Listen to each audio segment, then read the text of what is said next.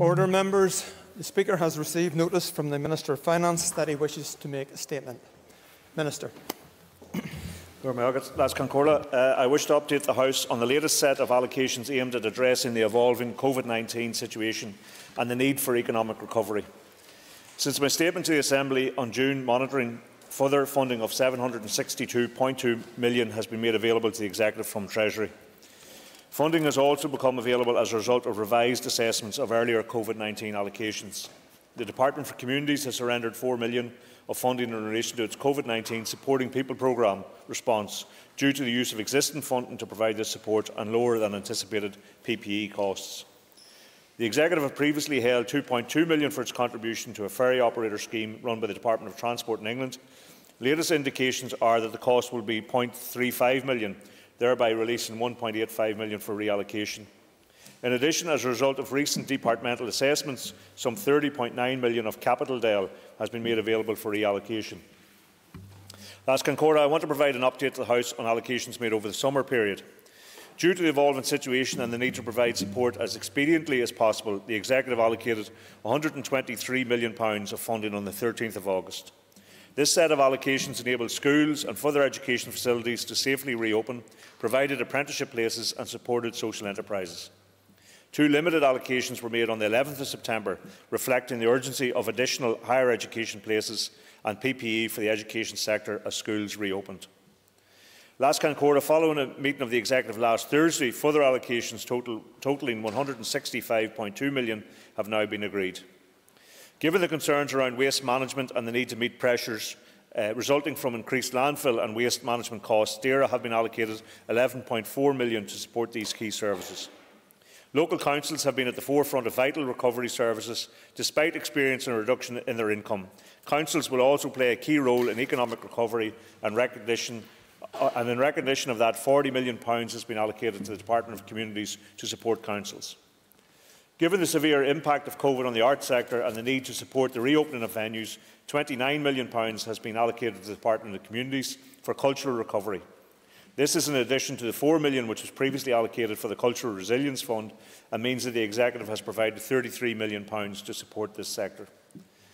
The Executive recognises the need for further support for businesses, and in recognition of the ongoing hardships faced, the Department for Economy has been funded to support a number of initiatives. £8.5 million for assistance to business to encourage new businesses, help retain employees, attract FDI and boost the screen industry and games sector.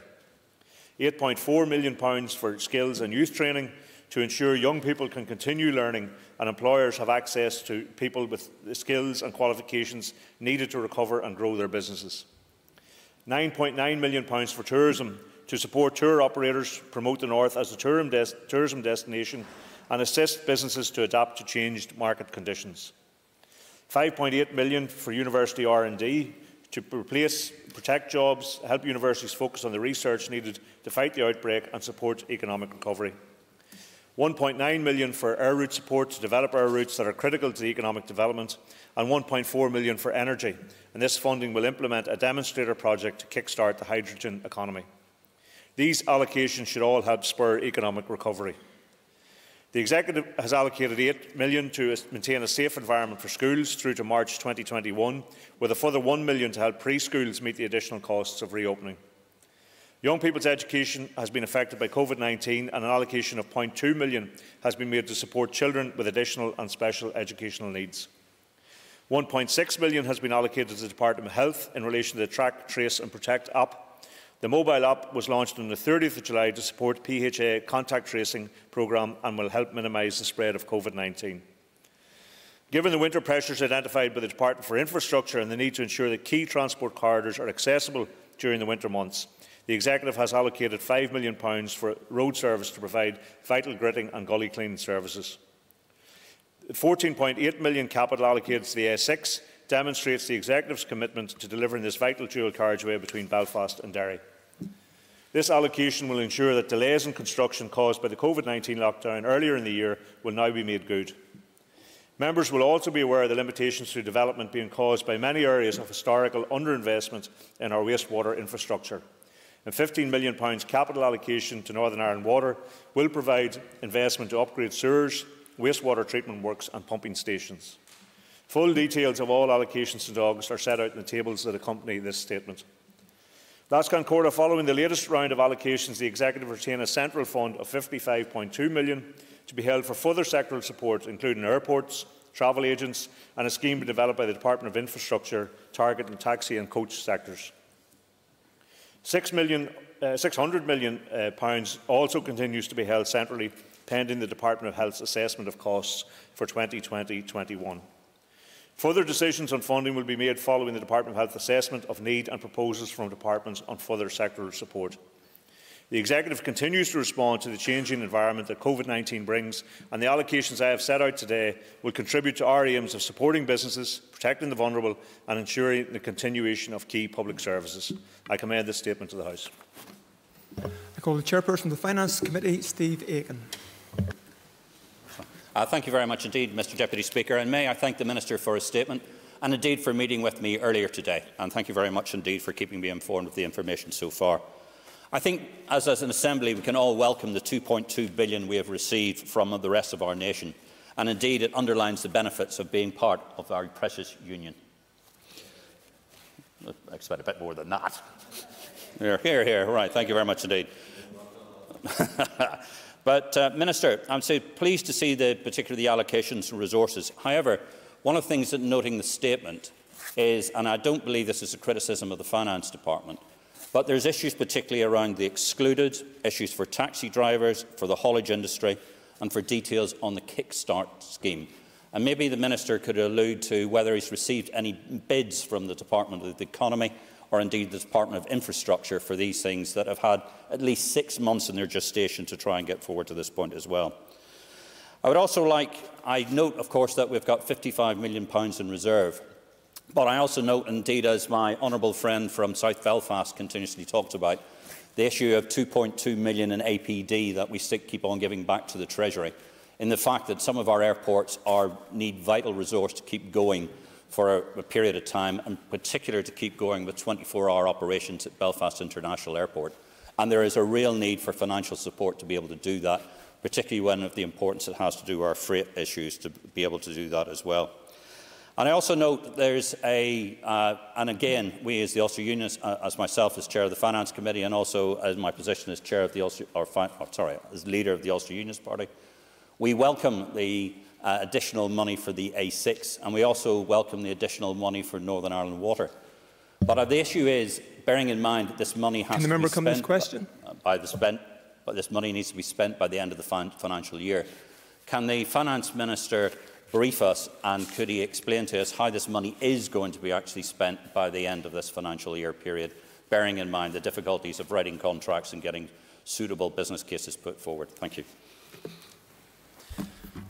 I thank the committee chair for his questions and his commentary in relation to the statement and the allocations to date. It has been frustrating that it has taken some period of time that certain sectors who were left out to try and find, if you like, a solution between departments. A number of these sectors fell, if you like, in terms of responsibility between departments, and it has taken some time.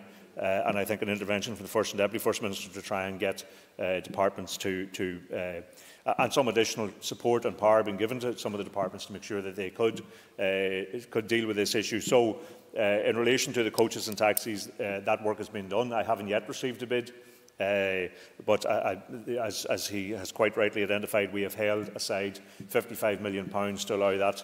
And a number of other perhaps bids involving different sectors, and we know there are going to be further airport costs as well, so to try and cover those things. And of course, that, as with all of the Covid money, he's correctly identified, has to be spent within the financial year, so we need to make sure that that work is done quickly and those costings are brought forward as quickly as we can, so the Executive can, if it supports whatever bid is made, bring forward further allocations. I get the point, and others have raised it in relation to APD. The Economy Department still feel it's an important tool in order to try and support connectivity, air connectivity. If they change their view in relation to that, I'll quite happily consider that in the future. And in relation to Northern Ireland Water, my understanding is it's obviously a matter for the Department for Infrastructure to ensure that it's spent, but there's somewhere in the region of 11 schemes that NIW have identified that they want to get on with. So they know, departments know when they bid for this, and we've had long conversations with them. This is COVID money, it has to be spent within this financial year, and so those who are bidding for capital know the constraints in relation to that, and I assume that they have made those bids in the full expectation that they could spend the money in the time available. As members will be aware, some discretion is shown to committee chairs in asking a question, so we'd ask all members to have a brief introduction and then come to their question. I call Paul Free.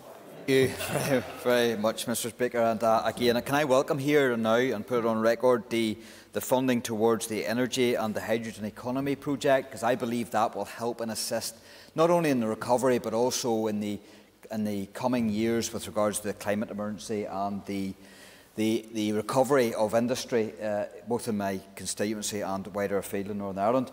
But is it not frustration, Minister, being outlined today, when we do have a large pot of money, £55 million worth, sitting at the centre that could be used to help alleviate the pain and suffering of some of our industries that have carried on throughout this COVID emergency, not least the haulage company and the taxi and coach sectors, who have been penalised further by the Infrastructure Minister with regards to her slowness on MOTs, PSVs and licence requirements for drivers? Well, I mean, I can't answer for the Infrastructure Minister in relation to those other matters, and I'm sure those are issues that you'll raise directly with her. I do know that there was an issue between the Economy Department and the Infrastructure Department in relation to supporting those sectors that you have outlined, and it was quite clear that for infrastructure to accept that, they needed to have some additional powers conferred on them, so it wasn't just a straightforward who wants to take this case and who's going to run with it. So it did take some time to resolve that. That is frustrating, particularly if you're a sector that is waiting on support and in very challenging economic times. And so I'm glad that that has been resolved, and I look forward to an allocation or a submission being brought along so that the Executive can consider an allocation to a number of those sectors. And in relation to the hydrogen scheme that he mentions, yes, of course there is funding in there to have, if you like, a test project in relation to that. I'm due to have a cross-departmental discussion with a number of other ministers in the near future to get further information in relation to that, and I know it's something that people have been advocating very strongly.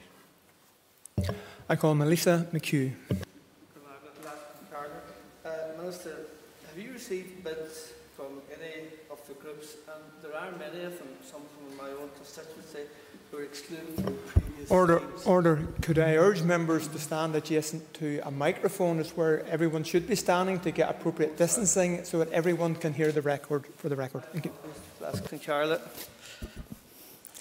Minister Rees, same question again. Have you received bids from any of the groups? And there are many, as I say, within my own constituency, who are excluded from previous schemes, and what arrangements are being made to accommodate those people? Yes, I'm sure we've all been receiving representation from various sectors who have, for one reason or another, fallen through the gaps in relation to that, to the supports that have been made available to date, and we've talked about the coaches and taxis. I know the travel agent sector, newspapers, other sectors have been making cases. Self-employed, newly self-employed people have been making a case. There are difficulties with some of those, particularly in relation to self-employed, would involve the assistance or certainly the oversight of HMRC, which may not be available to us. So there have been challenges, some of them because they kind of fall between departments and getting people to accept responsibility for that, but also the challenges in terms of verifying some of the sectors and how you would give support and how we could verify that that support was going correctly to the right people. So there are a number of challenges around all of that, and I feel very much for those who are continuing to struggle and feel that they have been left out, and I know that the Executive is keen to try and get support as quickly as they can to them. That's why I have kept in reserve a pot of money so we can do that as quickly as possible. I call Matthew Toole. Mr Deputy Speaker, I think it's just worth saying up front that I don't think there was any legal doubt over whether it was the Infrastructure Economy Minister's legal via res to support certain sectors. it was the economy ministers. And on that note, Mr Deputy Speaker, can I just make the point, I used to in a previous life do improvisational comedy when I was much younger, but unfortunately there does seem to be a high degree of improvisation around business support. We've got 40 million here allocated to business support, including a 8.5 million which is just called assistance to business. This seems very whack-a-mole, it seems very improvised. Why hasn't the Economy Minister worked with the Finance Minister to produce a joined-up economic recovery plan which explains exactly where this money is going and why it's going to particular places? And further to that, just at the bottom of the table, order. I've been flexible with the individual. I'll give him a long introduction. This is an opportunity to ask a question to the Minister. Minister.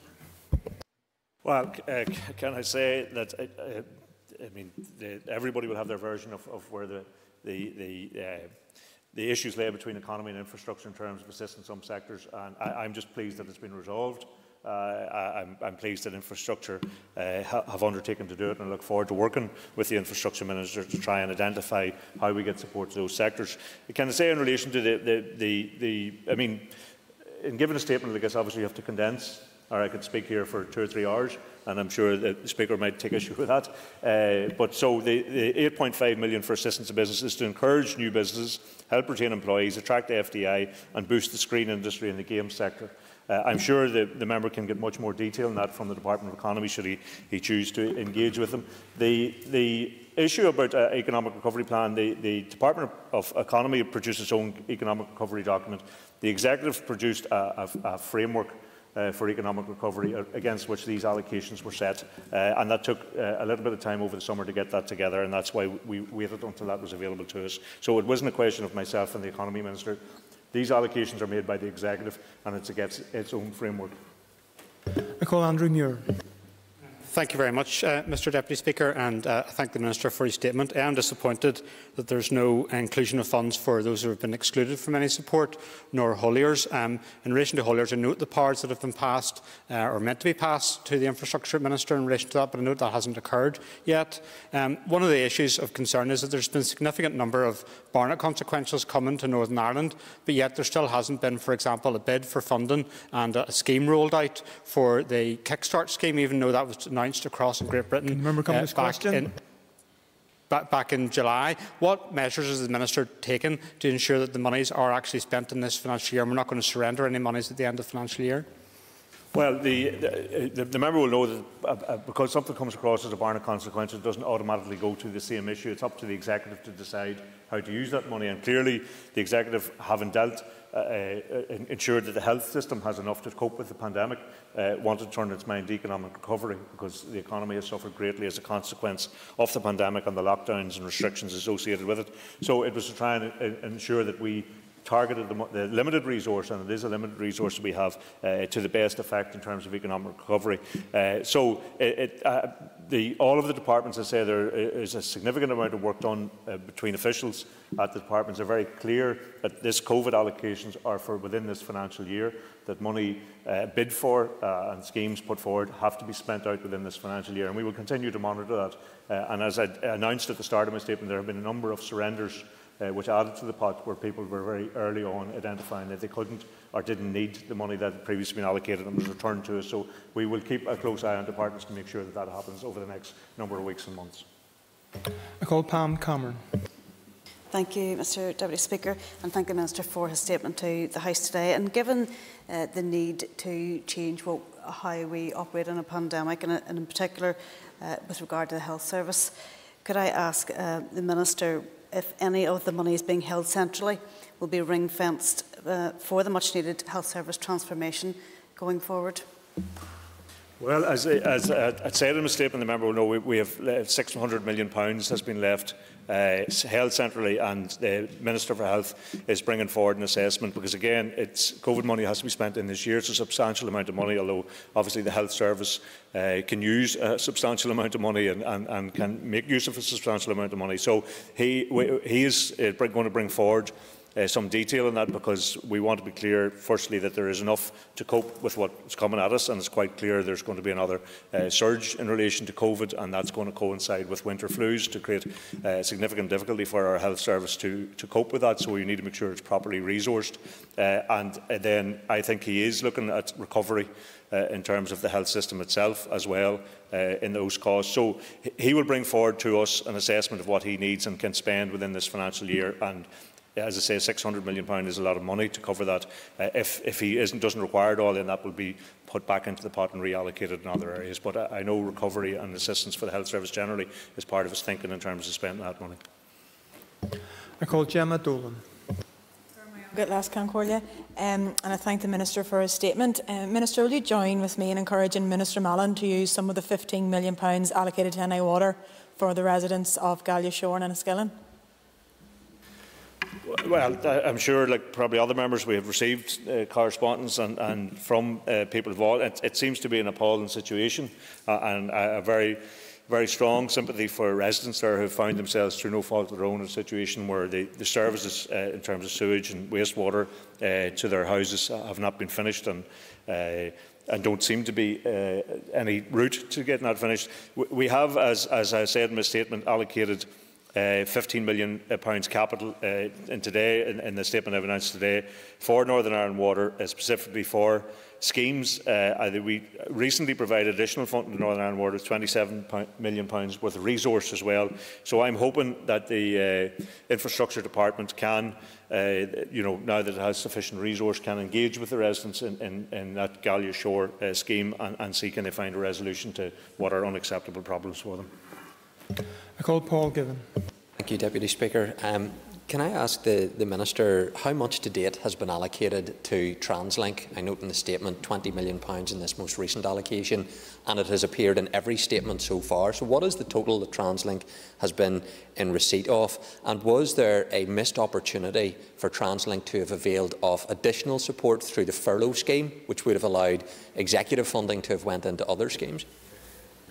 Well, I don't have the figures, but as I have dealt with this quite a number of times over the last number of months, I think, and if I need to correct this, I'll come back and correct it, but I think, given the additional £20 million that we give TransLink in the budget in March, above and beyond what the Department of Infrastructure had, I think a further £70 million has been allocated over the COVID allocations to TransLink. So my guess on that is that about £90 million since March has been given to TransLink.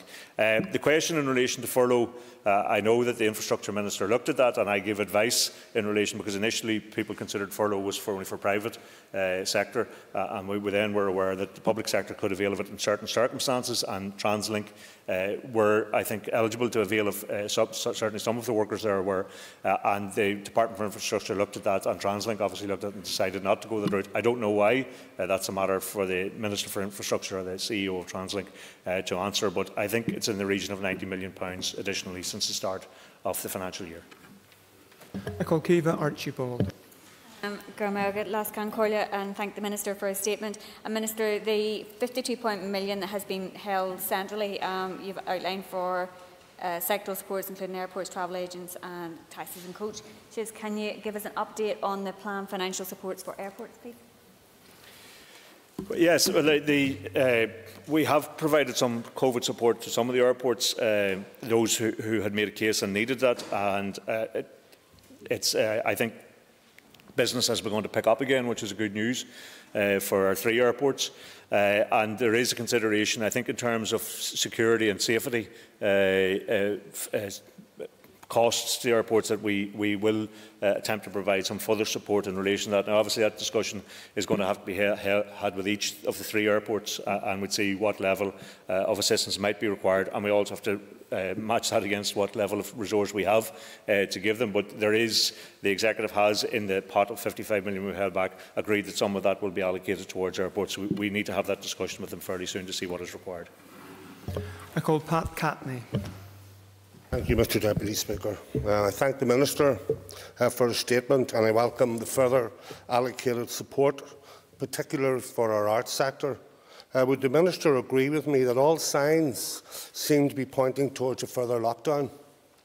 That being the case, what planning has his department done in putting support in place when this inevitably happens? Well, I'm not sure that it's inevitable, and I suppose we can all look at how things are developing and make our own guess. And that we have not received any advice at the Executive that a further lockdown is required. There are restrictions in place, obviously, in terms of the home setting, but a further lockdown which would directly impact on businesses. So we haven't received that advice. As I say, there is a pot set aside for a number of interventions. Should there be money left on the when those interventions are made, then I will be come back to the Executive to ask whether they want to reallocate what's left or to keep, in case we do get to the type of lockdown scenario he's talking about, some money continue to be set aside until into the new year. Bearing in mind it has to be spent by the end of the financial year, just to see what the pandemic might throw at us in the time ahead. But I think it would be prudent to keep some pot of money available for emergency assistance should that be required. I call Mike Nesbitt. Deputy Speaker, thank you very much. I want to acknowledge the Minister faces two massive challenges: protecting public services and trying to preserve the fabric of society. And on the latter, I very much welcome the money for the arts now being released.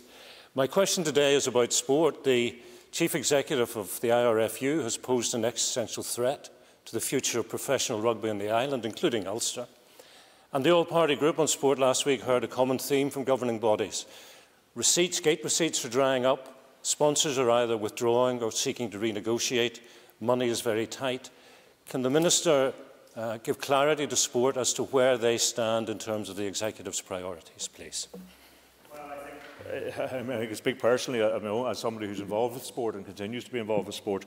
The benefit to society generally is just immeasurable. I was fortunate enough to attend a hurling final yesterday in Armagh, and the organisation on a voluntary basis that goes into that to ensure people are safe, that they're socially distanced, that the crowds are controlled by people who are volunteers, who are going out and putting their own health at risk by undertaking to do that, and to allow people to get the enjoyment and the value of you have from attending a live sports event, which for me is a huge benefit, and the contribution then in terms that makes to society when they're engaging with young people and giving young people direction, support and positivity in their lives is huge. So by all means we're trying to support sport as much as we can, recognise very clearly because of the limitations on crowds, and bear in mind in this part of the island we're fortunate at least we can get some attendance at games, whereas in the southern part we can't. But there's a huge challenge for rugby, for Gaelic, for soccer, for all sports, and I think we have to keep engaging with them to see how best we can help. I noticed the government in Dublin did make some intervention with the GAA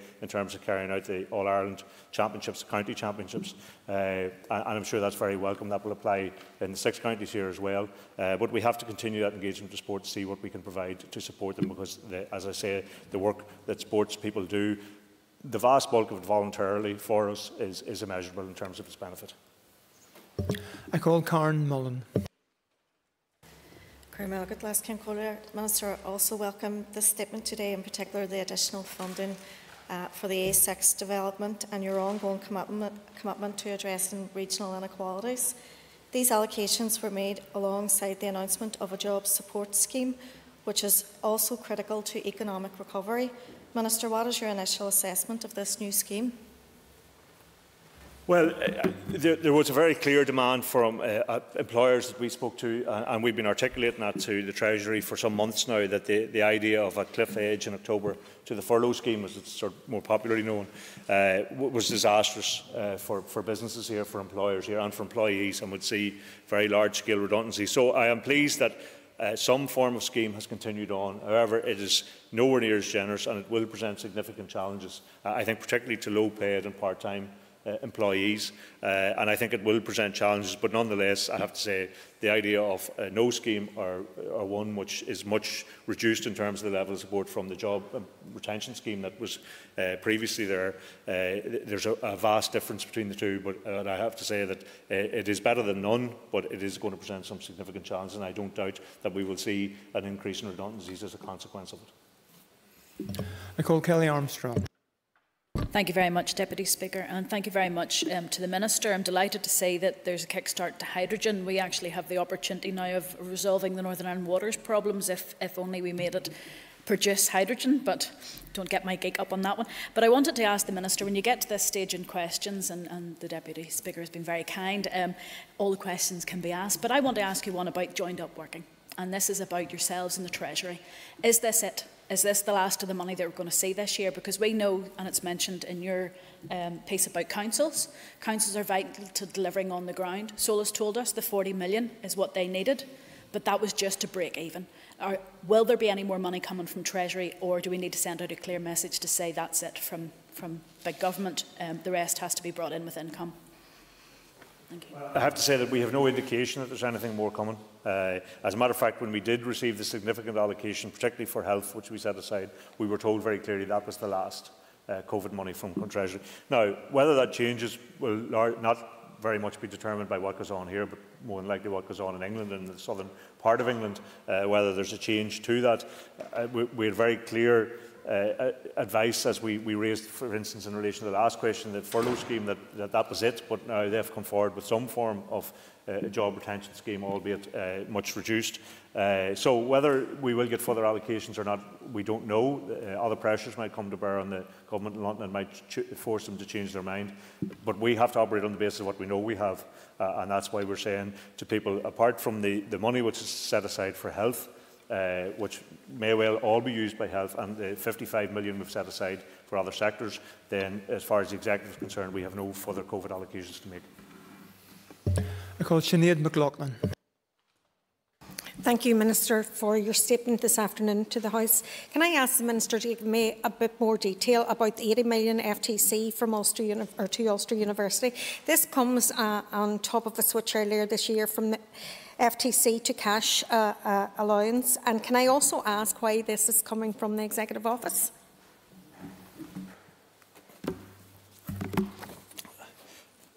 Thank the member for a question. Yes, you're right that the FTC for 80 million has been agreed for the Ulster University Belfast campus project. It's not a COVID recovery specific allocation, but a previously planned allocation as part of this project, which needs to be agreed now to allow the project to access the required funding. And the conditional approval has already been given by the Department for Economy and Department of Finance for the loan to Ulster University in respect of Belfast project, and due diligence has been undertaken by Economy in relation to the stability of the project and the capability of the university.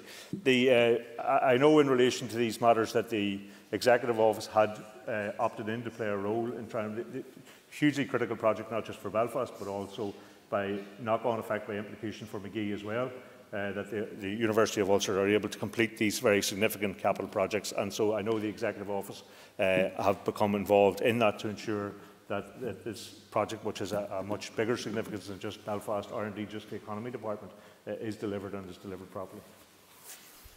I call Rachel Woods. Mr. Speaker, and thank you, Minister, for your statement. These allocations for some will be a plug to a gap, but not for all, as we have still so many excluded. What is missing here, and Mr O'Toole touched on it previously, is funding for a long-term coherent green plan for economic recovery. So can I ask what discussions have been had across the Executive and your department on funding this, and when we will see it come forward? The process we're dealing with here is COVID allocation money. And that is money which we've received this year from Treasury, which wouldn't have been in the plans last February, March when we were setting the budget, or even when we were discussing the idea of a revamped programme for government. So this money has come in to us. It has to be allocated within this year. So you're not talking about long-term plans attached to this. You're talking about economic recovery, meeting the challenges of the pandemic, economic recovery in the here and now, trying to assist businesses through this crisis. That doesn't set aside the fact that the Executive will be setting a budget now coming into the autumn, which we'll be going out consulting on and agreeing that budget in early spring, which I'm hoping will be a multi-annual budget if we can get that clarity from Treasury. And then that, and in the programme for government which accompanies that, I think that's where the discussion in relation to long-term and green recovery planning and green economy planning should be had. I call Jim Allister. I'm assuming that all the money announced today isn't COVID money. The capital money, for example, seems to be reallocation of money that's been surrendered. But in terms of the COVID money, can the Minister give us any indication of how far there's been departure under Barnett from the pigeonholes in respect of which it was allocated as to how it has been spent? What is the Is there some picture of the disaggregation? I can get you that detail. I don't have it to hand. I mean, from my own memory, and from obviously we've made a number over the last 6 months or so, a number of COVID allocations. They have generally come in a fairly broad category. We got a significant amount of money for health, which we're still sitting on until health decides what it needs. And we had a significant amount of money came across for PPE, which we have used some of it, and use that to purchase PPE for health and also for other departments. But I can get you the detail on that. I don't see a huge amount of departure. There was, broadly speaking, economic recovery money, health, resilience money, if you like, for the health department. But I can certainly get those figures and will supply them to you. I call Jerry Carroll. Thank you, Minister, for a statement, and most of this money will obviously be welcome, but won't address some of the longer-term issues, refunding and funding and lack of funding for our services. The Minister will obviously be aware Rishi Sunak has indicated his preference for corporation tax to increase by 5%. Has the Minister any views on this, and if he would like it to increase by 5% or more, and if so, how much extra money would that bring into for public services here? There's been no discussion on corporation tax increase or decrease. As a matter of fact, both myself and the Minister for Economy said it's not something we're considering at this time. I call Claire Sugden. Thank you, Deputy Speaker, and thank you, Minister. Minister, forgive me, but this statement, aside from its title, doesn't really feel that it's for COVID-related allocations. Indeed, a lot of the allocations you have made could be argued were gaps that existed before the pandemic. Will the Minister's department therefore be auditing how it is spent, for example, within councils, within the university, so that it does directly relate to the difficulties related to COVID-19? Yes, of course we will continue to engage. The department's put forward bids, and obviously in detail, which isn't available in the statement, but certainly in questioning any of the departments about the money they received, you're more than free to put those questions to them and get that information. The councils have been at the forefront of assisting in fighting this pandemic, not just in terms of the services they provide, but also how they harness the public, the voluntary spirit that is out there in the country, and assisted in food parcels, things like services like that I don't think the executive could have been able to deliver itself, and the council suffered a significant loss in income as well as many businesses did. So, I mean, they are a critical part of joined-up government, and we have to ensure that the bid for councils was more than we were able to give. But I think it was important to give support to councils, and I've had engagements with NILGA and with other council representatives as well to hear firsthand the problems they're continuing to have. And so I think it is important to give council support, because I think as we head towards what looks like another increase and possibly another surge in relation to the virus, the role of councils will be critical at that stage too. But we do engage. The departments put in detailed bids. They are interrogated. We ask them to rank the bids in order of importance, and they were set against that framework recovery document as well, to make sure that they had a contribution to economic recovery. I call John Stewart. Deputy Speaker, Minister, there's been a great deal of responsibility tennis being played by various ministers in terms of who's responsible for providing additional support for businesses that have to date have not been able to avail of support or intervention from the executive. There's a motion passed unanimously in here 2 weeks ago to that effect. Have you had a budget from the Minister for the Economy? In the absence of one, are you in a position with your executive colleagues to create a package of support for those SMEs that have to date missed out? No, not as yet, and I mean, we can debate all day about whose responsibility these things are, and it's been back and forward, but I mean, to be quite honest, I can only allocate or make a recommendation for allocations, is what I do, and bring it to the executive on the basis of a bid made from a department. I've been very clear about that. I don't have the authority or the responsibility to put together packages of support from the finance department. We assess what's brought to us and then make a recommendation to the executive in terms of the funding available to us. And so, to be quite honest, I'm more interested in people getting on together and working on these things and starting to get support out there where it's needed. We have done that very, very well. And that's, you know, I'm sure, like many other members, you engage with people in business and other areas, and they have greatly appreciated the support, the rates reliefs, all of that support that has been given to the public to assist in fighting the pandemic. But there are sectors who are still understandably annoyed at being left out, and the sooner we can get that put together and get support to them, then the better. Members, the next item of business on the order paper is question time, which is 2 o'clock. And I can thank all members for asking questions. All members have been taken. I therefore propose, by leave of the Assembly, with question time coming up at 2 o'clock, that we would suspend the sitting briefly until then. The sitting is, by leave, suspended.